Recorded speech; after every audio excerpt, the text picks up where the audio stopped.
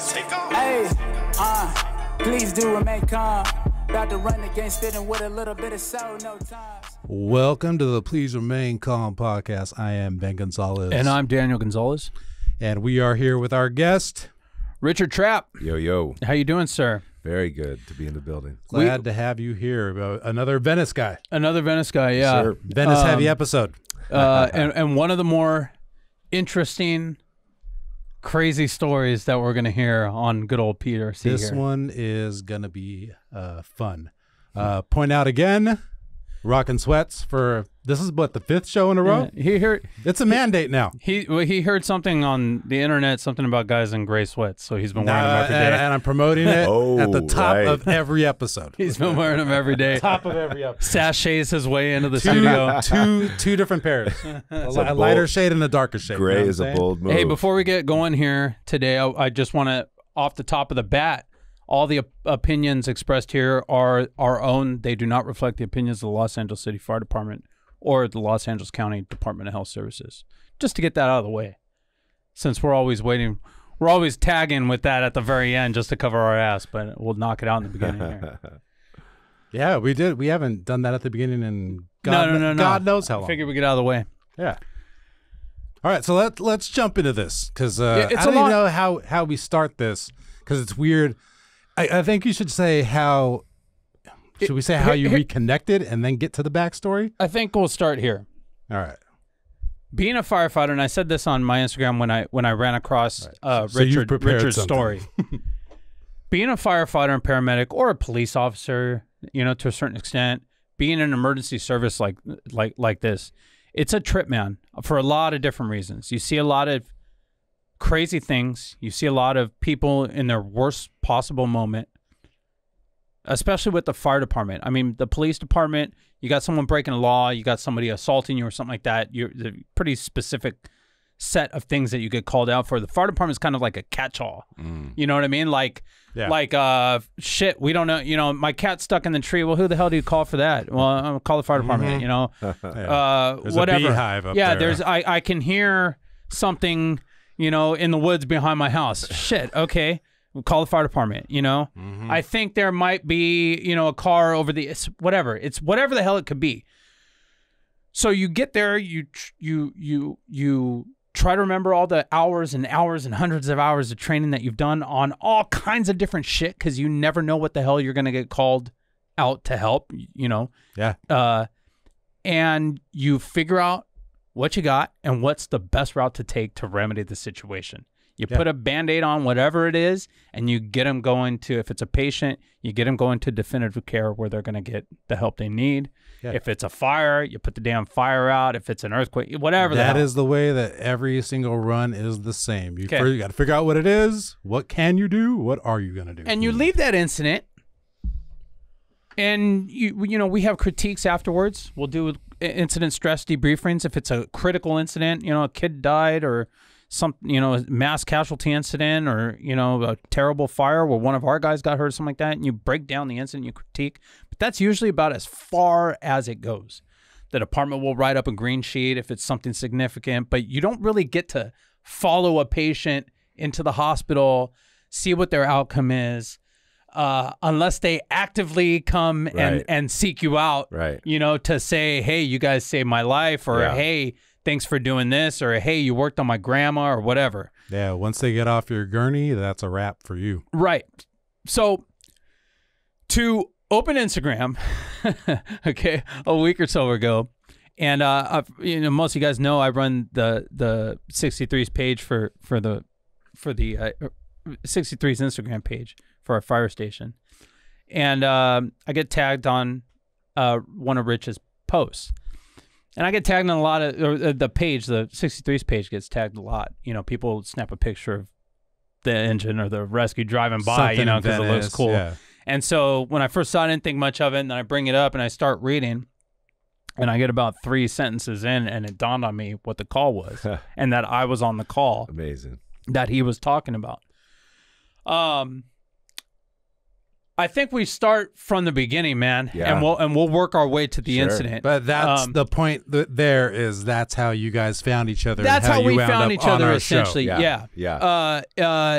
Richard's a patient that I had that we shared this moment that for me at the time, and this is why I think this episode is going to be so interesting, man, because I've been doing this a long time, 20 years as a medic, 18 on the fire department. And I understand that when I get called out to an incident, no matter what the incident is, and just like I said earlier, it could be fucking anything, okay?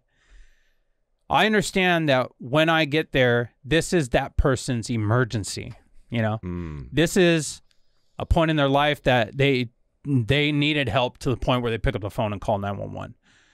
There are some people that call 911 for every little tiny thing.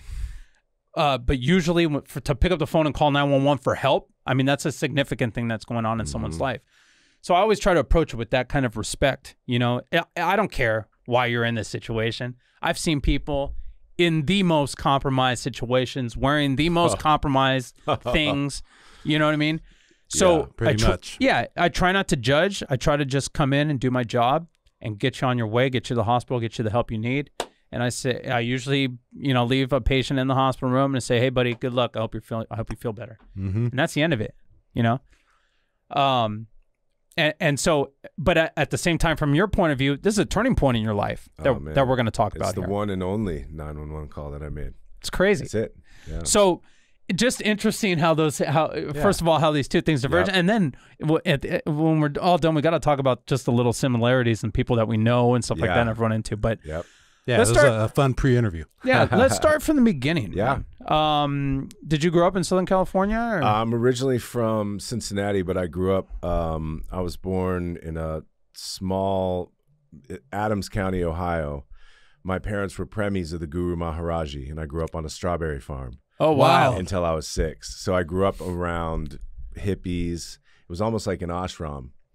And, I grew up in this community with, 2 moms and a dad, which I thought was normal as a kid. And no TV, just like a little hippie strawberry kid. Nice. A little wild man. Like And a wild country Yeah. kind of thing. Huh? Yeah. You watch It's- that? Yeah. That's what I'm saying. It's All right, make sure you're exactly following. like that. So I used to go to these huge gatherings where Maharaji would preach or speak, and it'd be in a big stadium, and we would go in all dressed in white, and he would talk, and he was funny. Even as a kid, I liked him. I just liked his vibe. And at the end of his thing, he would spray the entire audience with like tie-dye sparkle with like a fire hose, literally a fire hose. Yeah. And so everyone would leave tie-dyed and like spark. And that's, that was kind of my baseline. Yeah. And you're a growing kid up. and you're Yeah. like, holy shit, Yeah. this is awesome. Yeah. And then we moved to Cincinnati when I was 6, and then moved in like into kind of the hood, like under like a Coke dealer, like 4 a.m, doom, doom, doom, cockroaches, single mom, like getting beat up, learned how to pop lock. Like, I was a little B-boy when I was like 6, Man, what a change. Yeah. Yeah. So from, hippie strawberry to like street kid, Man, that's crazy.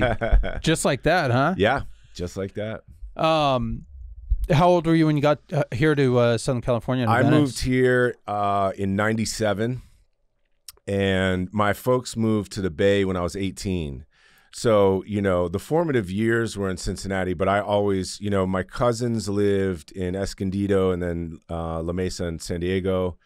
My step family lived in Santa Monica. So my mom worked for American Airlines, and I came out to California once a month. I mean, my whole life. Just really? Okay. always coming out here. So it was kind of like, it was just a natural progression. You know what I mean? How old were you in 97? How old were you? I was 21, Oh, okay. 22, All right. right Still after young, college. yeah. Yeah. Hey, I'm yeah. sorry. Can I peel it back though? Yeah. Why'd you leave the ashram? Like, what happened? Well, my folks split up, Okay. and that was that. Everybody kind of scattered to the wind. Yeah, but so- my dad was like he started the Divine Light Mission in the United States. So at one point, Maharaji had a fleet of 747s. I was gonna say, it's big, millions right? of Yeah. acolytes. He still has a house up in Malibu. Like Right. he's still, yeah. So it is like that documentary. It was a mini version of that. So crazy, man. So was it just like one parent stayed and you went with the parent that left? They were no, both like, everybody scattered. okay, the whole compound kind of broke up. Well, it wasn't really like a compound. It was just our family, but we always had, like, my aunt and uncle lived on a school bus in the front for a while, and then, you know, Pat Shannon, this traveling salesman, lived with. There was just always people. Just a little hippie there. community, huh? Yeah. This is in the 70s? Almost like Lucky I Cheetah. was born in 75, so this was 75 to 80, 81. Man. Yeah. Yeah, that's wild. Dude. That's crazy, man. Yeah. Shit. It's a cool scene. Sounds like it.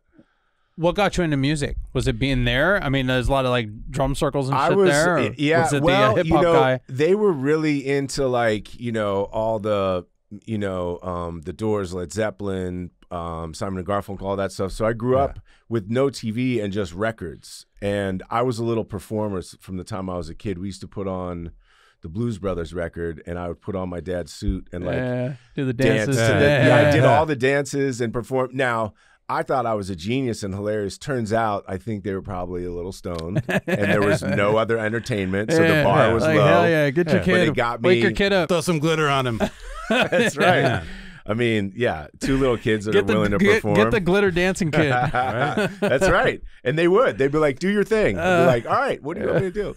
Man. But then my mom married my stepdad. They met when I was like 7 or 8, and my stepdad was the principal double bass player for the Cincinnati Symphony Orchestra. Oh, wow. So then I was just like blasted. I was always a music kid, always had rhythm, always gravitated towards it. But that kind of like was it. You know what I mean? Yeah, I'm sorry, I'm retarded. Double bass. I'm thinking like a bass, but with like 2 necks or something. Well, what are we talking about? Is this a giant bass or what? It's technically called. It's that stand-up bass that you're used to seeing. Yeah. It's technically called a double bass. Oh, okay. Yeah. Well, Yeah. Here we have learned. I just thought it was an upright bass. Those things are cool, man. Yeah, you know Yeah. what I'm saying? That's what I mean. I thought it was something like the one with 2 necks. Like, damn, this is stepdad. Which I bet Badass. exists somewhere. That'd be right? cool. Yeah. Yeah. So that was kind of the seed of that. You know. Was your thought when you moved here to like SoCal to Venice, were your thoughts in the music world? Is that what you were thinking about doing? Because you do that now, right? That's your profession now. Yeah, I do that. I do voiceovers. And you do what kind of music do you do? So I for years have been. So we played in a big hip hop orchestra called Dakar. So for 20 plus years, we've played everywhere from. We started out at like the Temple Bar, the Conga Room back in the day. Yeah. And then we played like Walt Disney Concert Hall, Hollywood Bowl. Like it got pretty big. Oh, wow. 72-piece hip hop orchestra, bananas. So a lot of live stuff like that. And then from like 99 on, I started doing, you know, when they want like a hip hop song for the background of a TV show, they can't afford Jay-Z. And they do they're like, well, this one sounds like, and it's a lot less expensive. I have a friend that does that because I myself used to rap. Come on. The dude that was my producer in like 05, 06, that's what he does now. It's a company called Signature Tracks. They do all the music for like BT, Bravo, VH1 shows. I think I've heard of that Signature. Yeah. So I caught some real nice initial placements. There was this James Cameron show with Jessica Alba. That was our first placement. And then there was a show called Prison Break. Yeah. And I had a big hit off of that, which was a hit, you know, just in a very small circle at the time because there was no Instagram, no Spotify. Yeah. That now has like 2 million plays on Spotify. It's called Willing to Die. Okay. And that rap moniker is under St. John, which is one of my middle names is St. John, but it's spelled St. John. So I got real lucky, and I could flip different styles. I could write fast. Wasn't afraid of the mic. Could turn it around quick, and you know, could play the role. And no one would ever know. So you hear me rapping in the background, and you don't think it's some tall, goofy white dude. You know, it's this kid's got flows. You know, so I got to play different roles. You know, Yeah. super fun. Yeah, super that's awesome, fun. man. Yeah. How soon after you got here did you get into doing that on TV and stuff? I started doing that like 98, 99, but I came out here to act because I got an acting scholarship and went to school for theater at Ohio University. Oh, okay. So like trained theatrical actor and did a lot of stuff. Did a ton of, you know, national commercials. Was in like little roles in like Cradle to the Grave and Sure, you know, B movies like The Convent, which Coolio was in, and Adrienne Barbeau.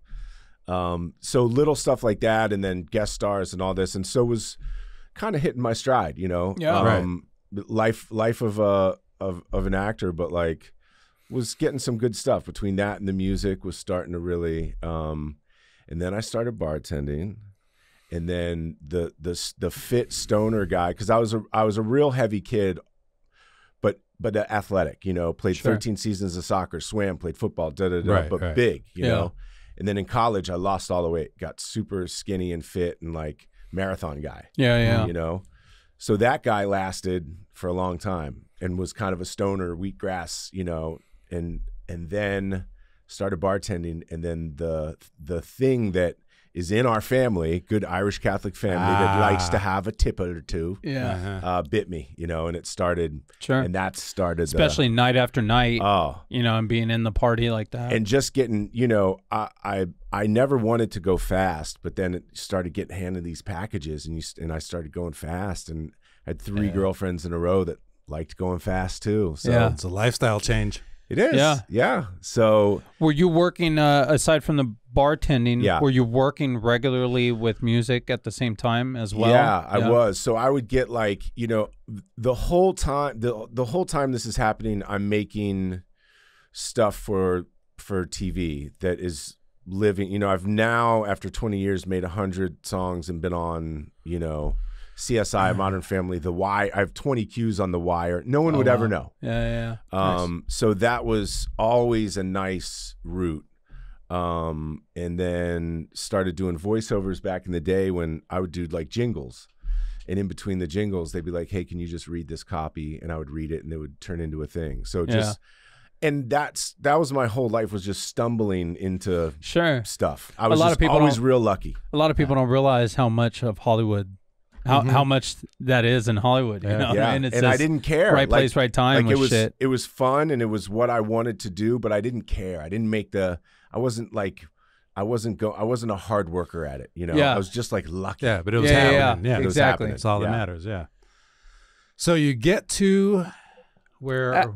At what point? Like how long ago? How many years ago would you say that the turning point happened where you started kind of going downhill? So I started in like probably like 2003, 2004, 2005, really bartending a lot, really drinking a lot, really partying a lot, and it just kept going in these cycles of like, I would just go on these crazy runs. And then I'm an extreme person, so then I would go the opposite. My friends would always be like, are you like running a marathon and just juicing now, or are you like doing cocaine and eating steak? Like, where are you, a vegan, or are you eating bacon every day? One extreme or the next, Always, It was cycles. That's it, So I started around then, you know, it really started to, I just caught the bug, you know, and I didn't want to stop. Like, the party was great. Until it wasn't. And apparently, looking back on it now, it wasn't that great, you know. Sure. Seemed fun at the in time. the moment, though, hey, let's go. Yeah. But like I had, you know, I signed with William Morris and, you know, booked some really great like roles and had a few pilots. Like I was the star of a pilot. So like, and then I just threw it all away, got dropped by them, you know, and it just started burning down, you know. How long from when you realized that, oh shit, I might have an issue here, to when you were dropped by your agent, before you started seeing the actual dominoes start to tumble? The night before, I had a really great manager who when I came back, who I was telling you earlier, like hooked me up, you know, with my new voiceover agent, still in the mix. Great guy, Brian Dobbins.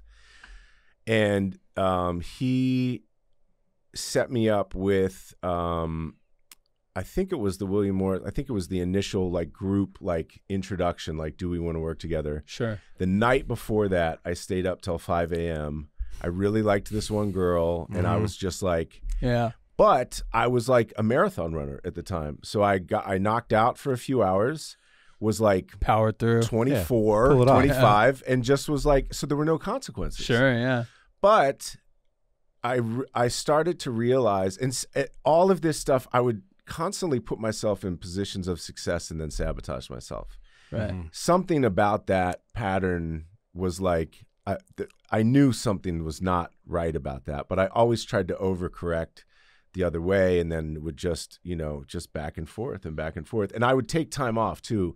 I was always taking like 9 months off of drinking, but I would smoke weed, or like 8 months off of everything, or like not drink but do coke, which is not the best combo ever. But then it could justify you to go back to it because you're like, man, I've been kicking ass for 6 months. There you I'm go. gonna party. I earned it.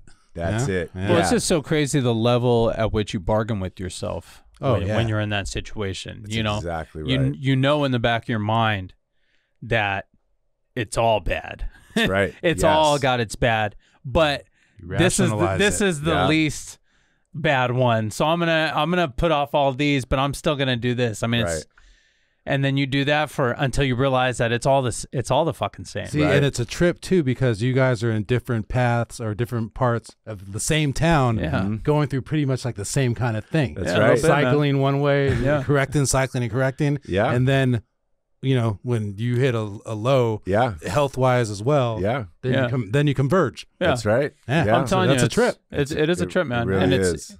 So let's get toward the convergence. So now you're in the point. So now you're an LA native. You're ingrained in LA. Yeah. You've been working, in Hollywood. You've got music going. You're bartending. You got a couple girls that are kind of leading you down the wrong path. At what point does that snowball get too big? I mean, like, do you recall? I mean, was the day we met the day that you realized that it was too much to deal with, or was it before? Did you see it coming? It's so interesting because the writing was on the wall for so long, but I had to push myself to such an extreme to get to where I got. You know what I mean? I couldn't stop. I would carve stuff I have these shelves above my bathroom, and I would carve like, get your shit together. I really was, I really was ready to stop it, but I was just in such the grips of this affliction, that they call it a disease of alcoholism, but I call it an affliction because I'm just a fiend. You know what I mean? Doesn't matter what it is. On an island, I'll find something. Yeah. You know what I mean? Yeah. So it was that long, and I kept trying to pull myself back, and then the last year and a half,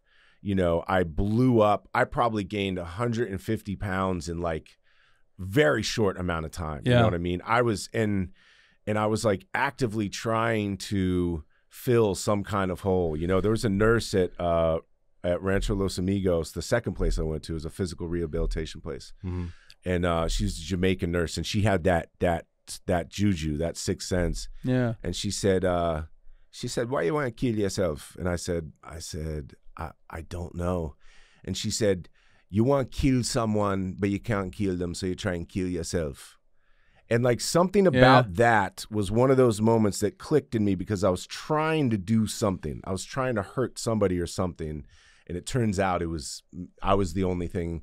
So when people talk about suicide and they talk about all this stuff, like, I was trying to kill myself. It was just a long, slow thing. You know what I mean? And that last, the last night before I called, I was sleeping sitting up, because if I knew in my mind, if I just leaned over, it'd be it. Done deal. I wouldn't wake up. That fluid, yeah. So you say you put on $150 in a year. So I was on my own for 27, and then the scariest thing was, and the reason I called 911 was, I took a few days off. I was driving for Uber at the time. Mm-hmm. And I took a few days off. And in that few days, I stayed up in my room and drank and did my thing. And then one day I made my way down to I was driving like a Honda CRV, I think. And I went to go get a coffee. And I got to get in, and I could barely get in my door. And I scraped my testicles on the seat. And that's what happened where I got back in and they you know, That's right. I remember. They swelled up and I couldn't walk. That's why I called 911. But that fluid came on so fast. So I was already 427. And then within the span of, I mean, there was probably already a baseline of 50 to 100 pounds of fluid over a few weeks. But the last 200 pounds of fluid came on in days. I mean, it was so scary. I didn't know what was happening. I couldn't taste salt. There was all these, you know, the morning of, I kept asking my roommate to get me ice. I was like, we ran out of ice. I couldn't get enough. And my body was just like, you know, and it was shutting down, you know? So on top of my 427 pounds of natural weight, I had 300 pounds. So when I called 911, I was like, you know, I think I'm around 400 some pounds. I was estimating, which was right. But at the time, I didn't take into account the 300 pounds of water weight. So when you guys came and saw me, it was 727 So pounds. there was a breakdown of your systems from how you were living. Right. Triggered the anasarca, and then you added an extra 300 pounds in a matter of 3 days? Well, the majority of it came in like a week. Okay. I mean, it just came so fast that it was like baffling to me in my car after like 3 I was like... Yeah, I was going to say, you kind of just like wake up and you're just noticing more and more when you were already big to begin with. And you don't hear about this because people don't, first of all, because I'm a tall dude and I have a tall frame, I could take on a lot. Yeah. But you don't hear about this much weight coming, this much water weight coming on this fast. And then you definitely don't hear about it coming off because people die. Yeah, exactly. Because at your like fit weight or whatever, you were walking around like 250, 275 or so? I mean... When I was marathon guy, I was down to 185, 190. Jeez. Wow. Yeah. Wow. So we're talking about over 500 pounds. Yes. And Difference. So the same man. That's right. Wow. So I happened to be on the truck that day. Normally I'm assigned to the paramedic rescue. Yeah. When we have an extra, like a paramedic from another station gets hired in a fireman spot, as a courtesy, typically that guy will ride the rescue because it's busier. Oh. And one of the rescue guys will get to be a fireman for the day. Interesting. So I happened to be on the truck that day, and we were out in the radio. So we were out in the district when we got the call with the rescue, and we got there first. So we get the box and everything, and we get the note that patient we got it as a sick. Okay, when they don't know what to put, they put sick. There's a sick person there. I think that sums it up. So and it said in the notes, patient states he's 500 pounds. Okay, not abnormal. Yeah, I mean, it happens. We get heavy patients all the time. Okay. Wow. Get there. What apartment is it? It's probably on the second floor. Of course. Fuck. Of course. Okay. If they're over 300 pounds, they're always on the second floor. Okay. So as we're walking up, that's the first thought. It's like, son of a bitch, he's on the second floor. Okay. So we get up there, open the door, and Rich is sitting there on his couch or a chair in the living room there, and basically tells me what he just said. Basically. Man, I've been going at it. There was a few empty bottles of vodka around. Been going at it. Couldn't be nicer. Couldn't be more polite. I'm really sorry, guys. I've gained so much weight. I don't know and then talked about, scraping your nuts. And you're like, I don't think I can walk because they swelled up. All right, let me take a look. Oh, yeah. Yep. Those are swollen. And I was wearing a sheet around me. And you guys go, let's see it. Now, that was the end of I go, all right. Yeah, I haven't walked in on 700-pound version of you, but many other versions of you. A guy in a sheet sitting, And hey, I hurt my nuts. My nuts are swollen. Ain't the first time I heard that either. I mean, I've seen elephantitis of the penis, elephantitis in the nuts. I've been swelling in the nuts. Stuff, man. Whew. I've seen it all, dude. So when I say 18 years as a medic for LA City Fire, working Skid Row and South Central, I've seen it all. So to me, it was just like, all right, I'm just trying to find out what we're dealing with. Sure. Because let's say you did slice your scrotum open or something. That's a whole nother problem that we have to solve before we worry about even getting you downstairs, right? If you have other traumas, if you have a sore on your ass because you've been sitting on the couch for 4 months or something like that, I got to check that too, because that's going to affect the pain you're in. Right. I also have to give a full report. I also have to determine what hospital I'm going to take you to. So getting a full picture of what I'm dealing with as a medic is super important to get a baseline of what I'm dealing with. Yeah. Right. I also got to get a baseline set of vitals. I also got to get a baseline EKG on you, especially with someone as heavy as you were at that time, especially with your complaint. I don't know. I just feel like I'm going to die. I feel like I'm dying, right? And my chest is hurting. It's hard to breathe. It's like kind of the full gamut of complaints to have. That's what I said. I felt like I was dying. I feel like I'm dying, man. I feel like I'm dying. I can't breathe. I don't Does your remember chest that. hurt? Yeah, my chest hurts a little bit. Okay. All right. So I gotta get all the baseline stuff to determine what the hell I'm gonna do with the rest of this call. Yeah.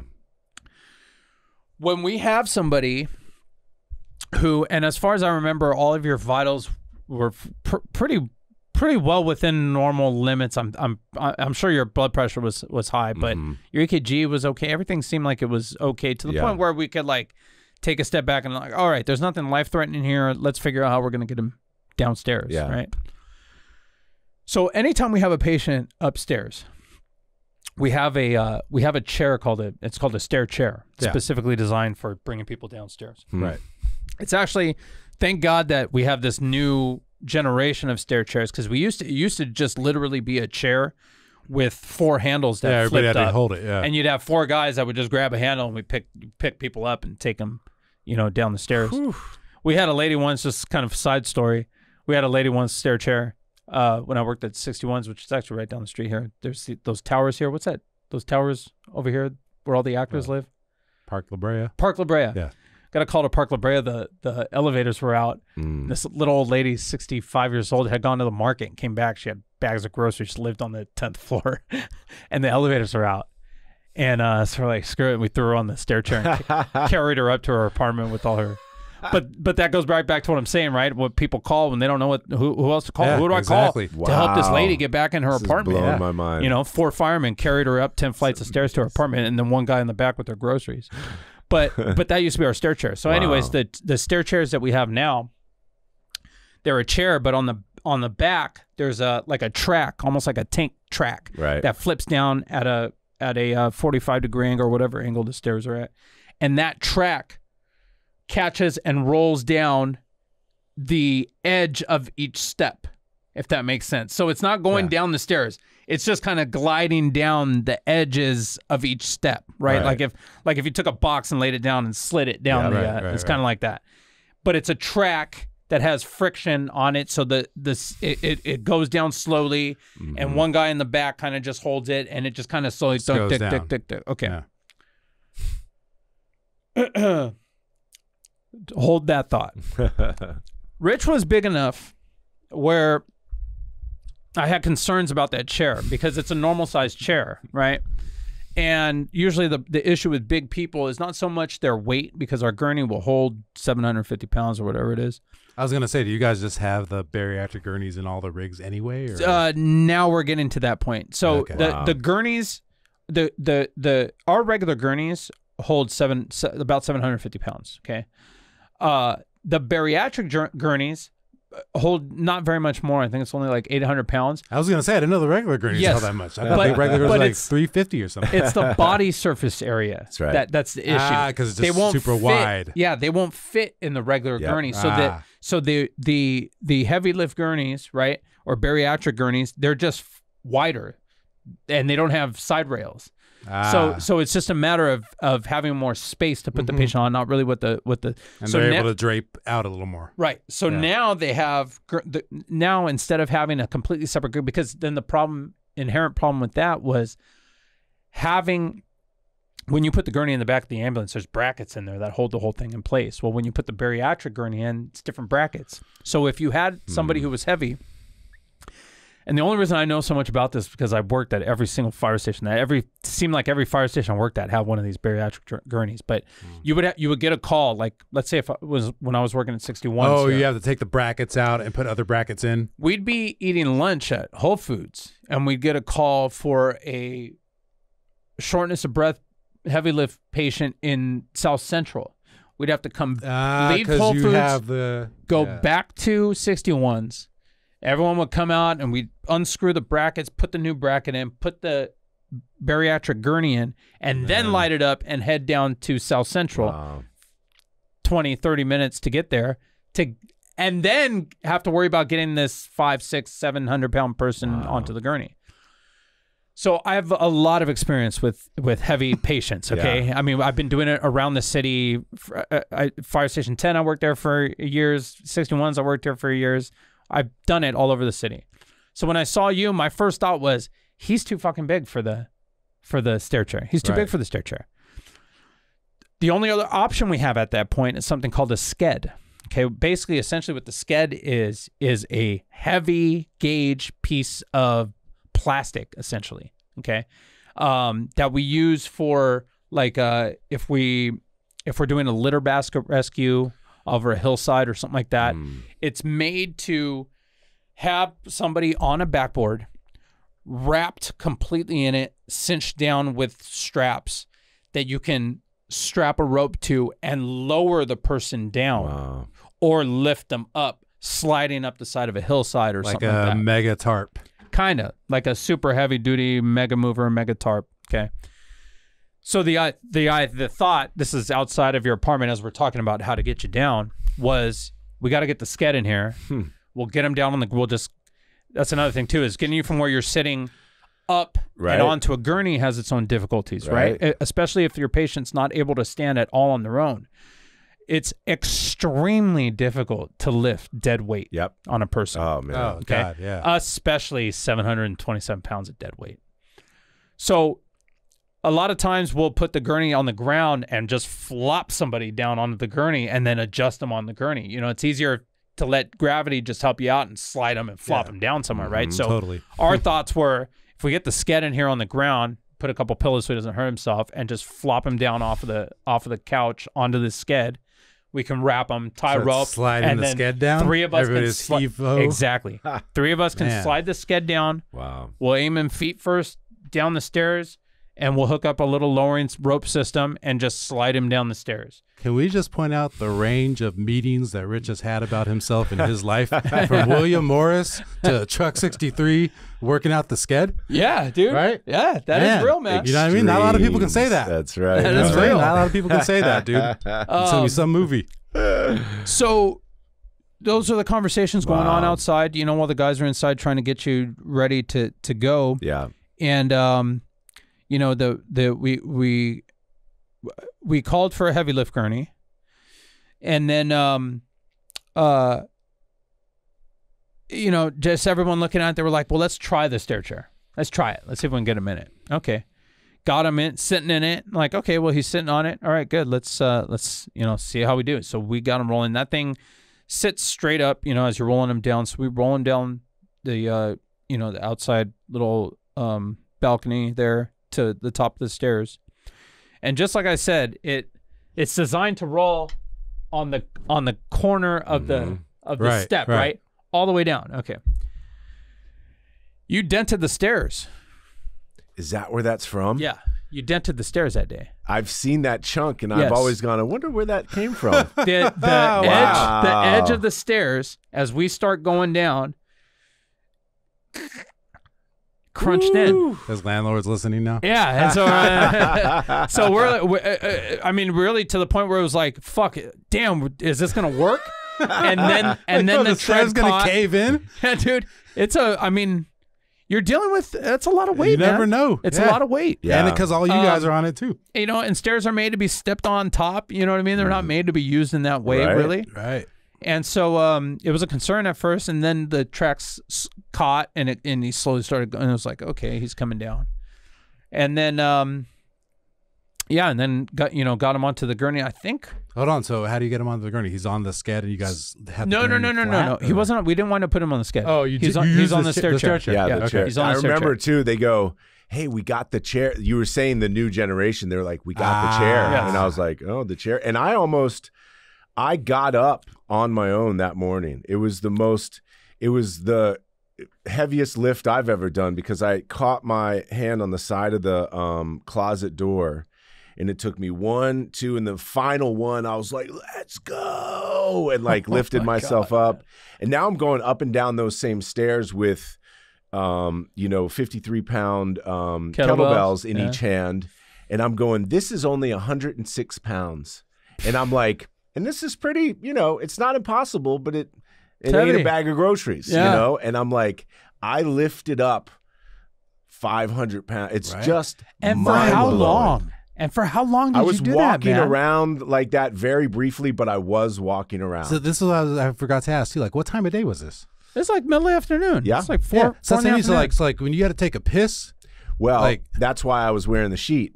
Because the first attempt I was wearing these sweatpants and it didn't go well. So I just dropped the pants, dropped them in the bathroom and then just sheeted it. I'm like, fuck it. At that point. Done. Yeah. 3 sheets to the wind. Literally. Man. Yeah, man. So we got Rich down, I think, and then the heavy lift shows up and it's just one of the new flip down. It wasn't like your standard heavy lift gurney that we have, because that's the other issue with the heavy lift gurneys. You could put that thing when you have somebody that's that heavy, right? Like getting up this much to get on a seat is a bitch, but also getting down that much to sit on a gurney that's on the ground is a bitch. So the good thing about the old style of heavy lift gurney was you could put it halfway down. You could leave it flat and put it halfway down. A couple reasons why that was good. That was usually good because however fat you were, you could just turn and sit right back down. Okay. Sure. Yeah. And also, as we're taking 700 pounds down the sidewalk over cracks and stuff like that, I'd rather that 700 pounds be here than here. High center of gravity. Right. And that's why you guys asked me, you said, do you think you can walk down? And I go, I think I could. I really do think I could. But in my mind, I go, one wrong step. Sure. And not only am I snapping my ankle and I'm taking you guys, it was, you got down to the bottom of the stairs too. And one guy, I don't know who it was like, there's my workout for the day. That's true, man. It's a workout. Oof. Even when the patient is helping on their own and stuff, you're still supporting a lot of weight when you're helping people down the stairs like that. See, so now we're to where you're getting into the gurney. Yeah. All right. Yeah. So, at that point, all the hard work is done. Yeah. You know what I mean? At that point, there are situations where, you'll have a patient that goes in cardiac arrest like that and stuff like that, which has its own difficulties because now you're in the back of an ambulance with 700 pounds, right? Which takes up space. No space, and then I'm 6'1", 210, I've been in the back there with a heavy person, cardiac arrest with my Steve Smith, who works at 6'3", is my partner. He's 6'4", 280. There you go. It's tight in there, and so it's a hairy situation if something goes wrong. Luckily with you, once we got you down, I think like the worst of it as far as our end of it had passed. And he was in pretty good shape 727 pounds aside, in pretty good shape to begin with. Vitals wise and everything, EKG wise. Right. But I'll bet that has a lot to do with your outcome too, man, is your history of being fit. Yeah. Of exercising, of running marathons in the past, and just a psychology of knowing that you can do it. Yep. Having that in the back of your mind that's something that you can do. For his body to be able to recover too. Yeah. Sure, he's done man. it so many times. Yeah. But even just that first step shit, when you're in that deep, because and I say this a lot to people, man. I get in a lot of arguments with people about political shit at work, right? Because I'm about as liberal as they come, right? And that's we talk about all the time here. I'm like a unicorn on the fire department. It's a pretty conservative organization. It can't be underestimated how important hope is. Oh man, to somebody who's in the depths like that. You look around Venice, especially now, and we talked earlier about how much Venice has changed over, since 97 when you got here. Ben graduated high school, Venice High in 97. Did you 96, really? Right? You're 96. I was 97. Sorry, my bad. But it's. I mean, you can't throw a rock without hitting a homeless person now. And and with the homelessness comes drug abuse and alcoholism. It's all over the place. There's empty bottles all over the place. There's needles, you know, everywhere and stuff like that. It's hard to pull yourself out of that situation if you don't see a light at the end of the tunnel. Right. You know, it's hard to even create the thought of you can pull yourself out of where you were without ever having seen that in yourself in the past anyways. Like I can imagine if you were there without having done all that in the past, without having been fit, without having been, you know, gone to college and had those experiences, but been a healthy person, without having that in your mind, to even create the spark of thinking that there's a possibility that you could do what you did. For a lot of people, that just doesn't exist. Yeah. You know? And I give the analogy of the homeless because I talk to a lot of the homeless down there. You know, we run on them all the time, and I always ask them, where are you from? You know, what'd you do for a living? How'd you wind up homeless? Right. And it's always some reason or another. Of course, there's some that just enjoy it, you know, enjoy getting high or whatever, but there's always a reason. And then it comes to a point where they just have no hope. That's you know, it's just like, the fuck am I going to do, man? I'm here. I'm stuck. I have nothing.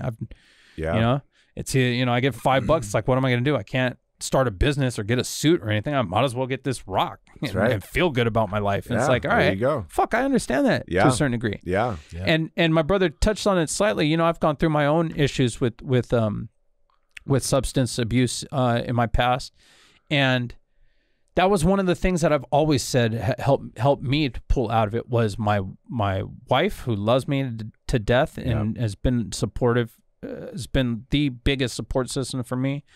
My kids, you know, and just a family that loves you and stuff like that.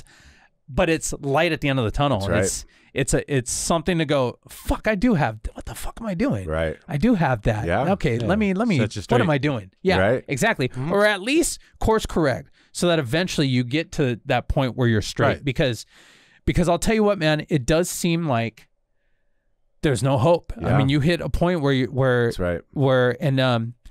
I don't know if Carlos talked to you about this. We were in vacation once in Mexico, and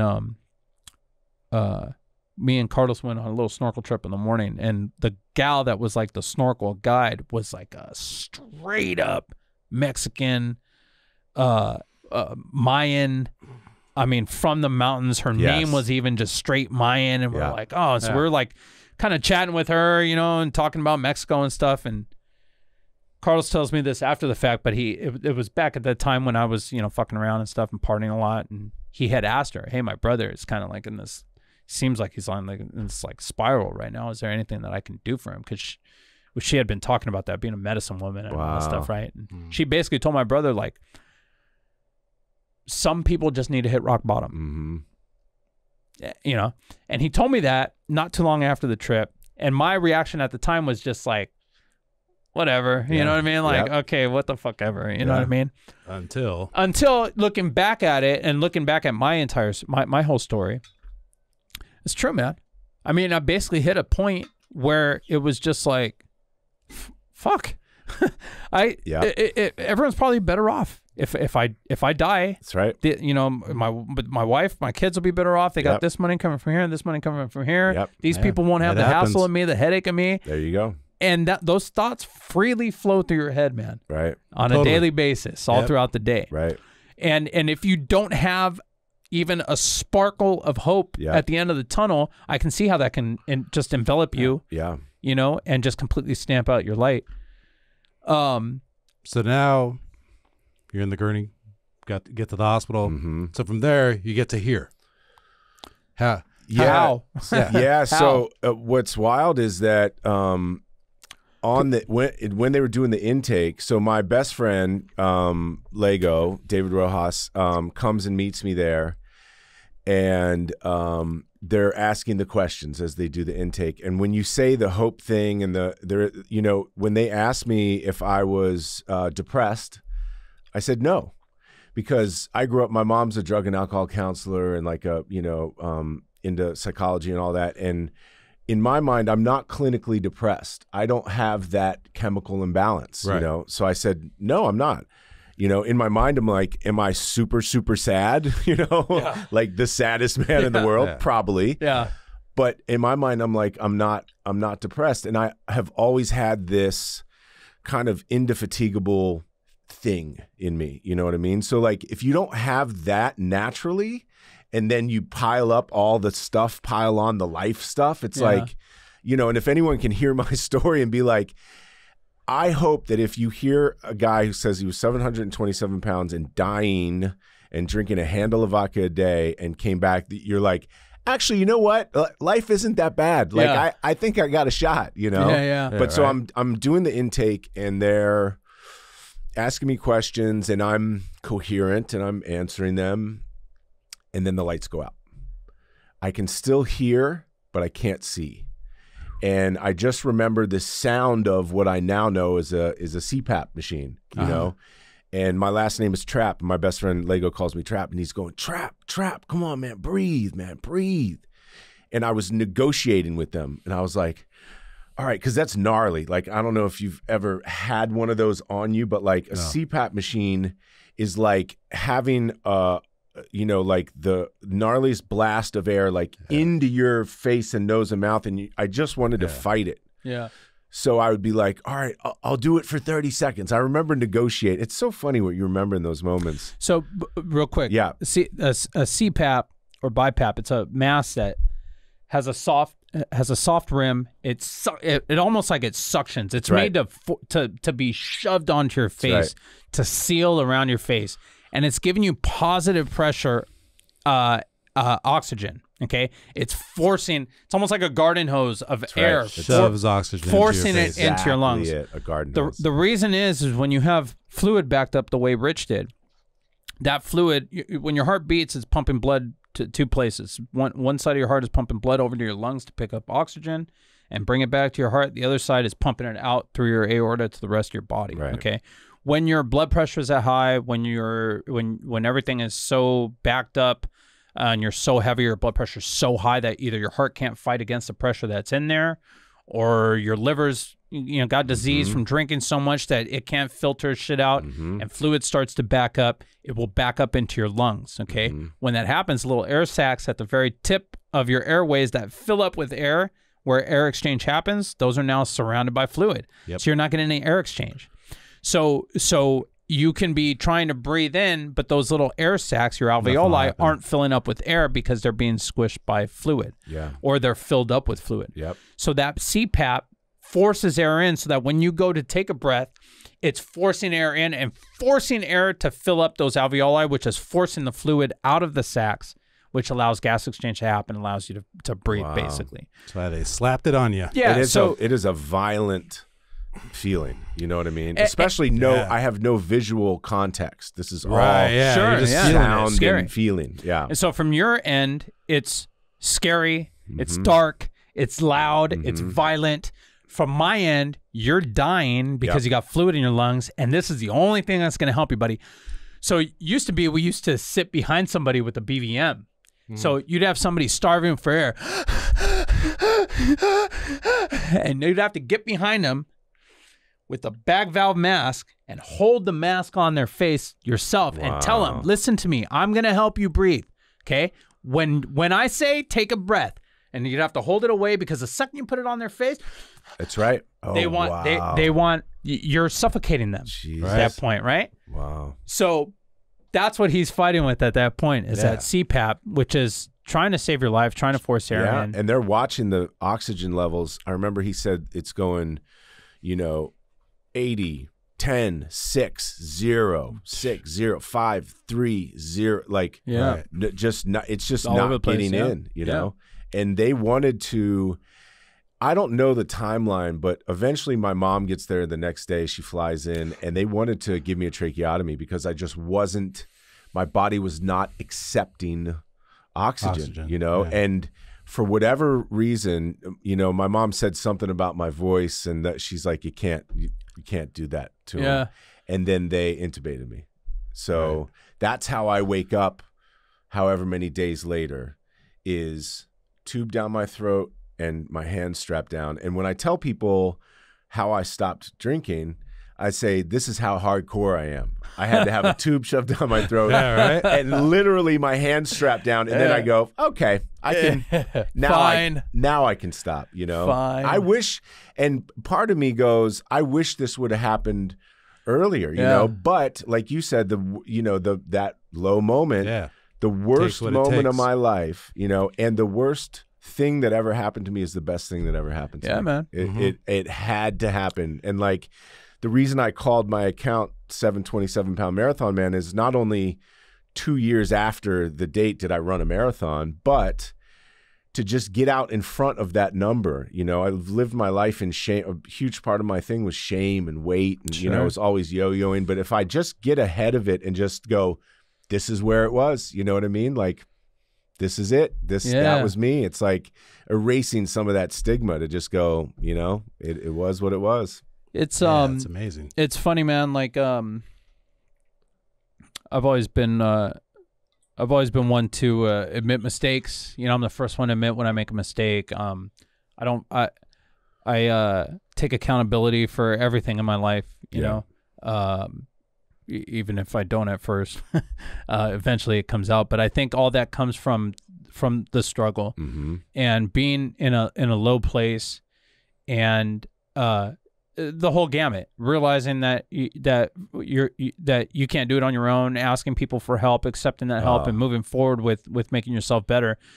So, going through something like that, at least for me, when shit comes up, whatever the hell it is throughout the day, whatever dumb shit that irritates most people or aggravates people or someone cuts you off or whatever, the shit just doesn't get to me the same as it feels like it has in other parts of my life or early in my life.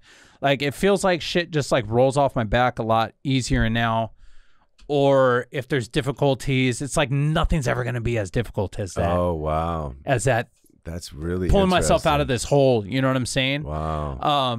Do you feel like that it's kind of giving your life that little bit of a boost? Like, I mean, every day I wake up, because when I woke up and was intubated and I came back, you know, I still wasn't out of the woods. You know, they were telling my mom and I was just on the phone with my boy Buddha Black earlier, and he was one. I talk about the people in the room, you know, because I woke up and there was Lego Darius, my mom, Buddha Black, Russ Jones, and you know, I have a community. You know what I mean? I have that thing, and like, I still wasn't out of the woods, and you know.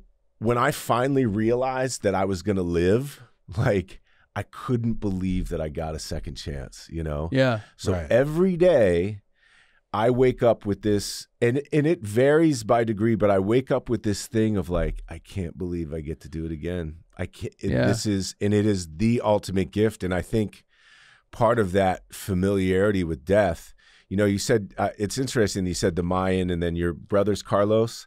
Yeah. So I read all these books by Carlos Castaneda about Don Juan and all this stuff. And that's a huge part of my zeitgeist and my philosophy. But Don Juan tells him at one point, in order to raise the stakes, in order to get Carlos Castaneda to pay attention to life, he says, death is always to the left of you. It's always on your left shoulder, and you're never fast enough to catch it, but it's always there. He was just trying to get him to like realize how important this moment is, subjective time living. Yeah.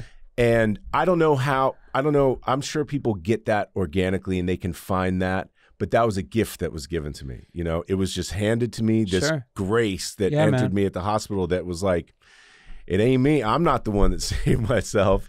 I make that call. And it's interesting to hear your perspective, because I don't make that call because I don't want to bother you. I don't want to bother my local company 63. I don't want to be a burden on people. You know what I mean? And how many people have died because of their pride or their shame or their guilt? And I want to go to the hospital. I told my best friend's the one that saved my life, because I said to him, I go, here's my thinking. I go, maybe you could have one of those donut inflatable things, and I could get in your truck and we could go to an urgent care. And he goes, dude, he's like, you can't fit in my truck. Like, you got to make the call.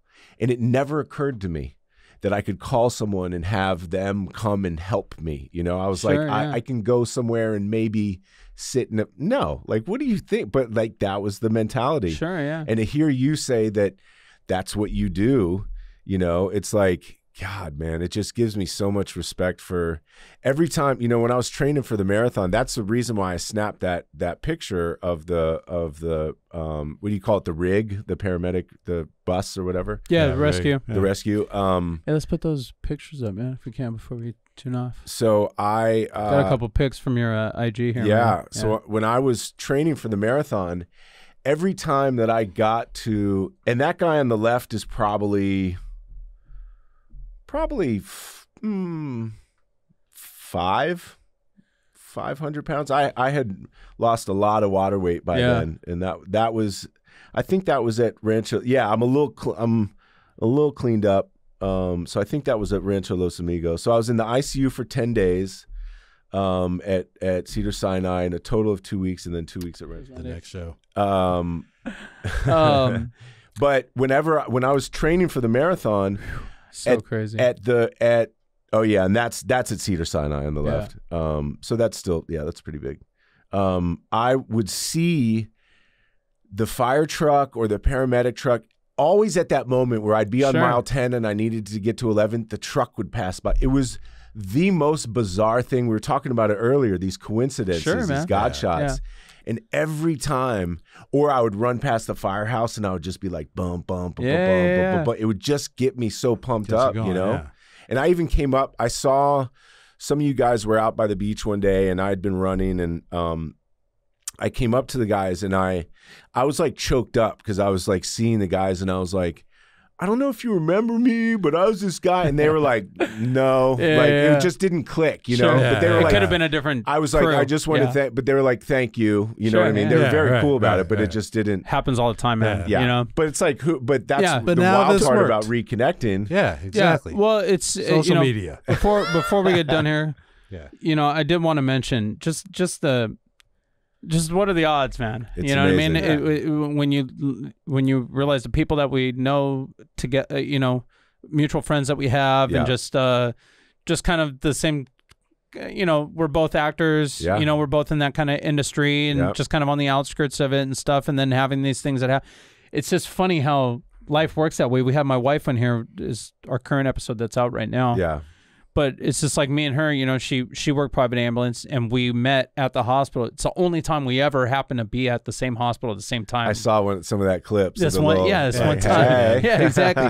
But it's just funny how how life puts you in people's paths, you know, and you never know the impact that you're having on people. That's right. Both ways. That's right. You know, there's been plenty of patients that I've had that have affected me, you know, good and bad. Right. So it's just a trip that the entire story is a trip, man. Well, and I wanted to, you know, thank you personally on the show, because how many times do you get to thank the guy who you literally saved my life? You know what I mean? So like crazy. And then it happens here. It's a trip, man. Yeah. I wish we had more than an hour. I know, really do, man. Because you were running marathons within 2 years. It's amazing. Yeah. We had to have you back on. Running 26.2. Yeah. So amazing. Crazy. I can't tell you how happy I am for you, man, and how good it felt to see your page and read about everything that happened since the last time we met. And I'm really glad that you agreed to come on the show. Oh, you guys are amazing, chat with us man. today. This was an absolute pleasure. Where can they follow you?